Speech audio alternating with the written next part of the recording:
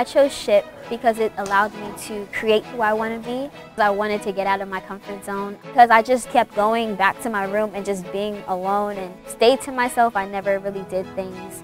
They say that in college that you find yourself, and I'm like, I want to create myself instead. I feel like SHIP has allowed me to do that because they had all these different options for me. Well, I actually found support here at the orientation team. This was the first time that I really felt at home. I finally have somebody or multiple people at Shippensburg that are here for me, and that I'm here for them as well.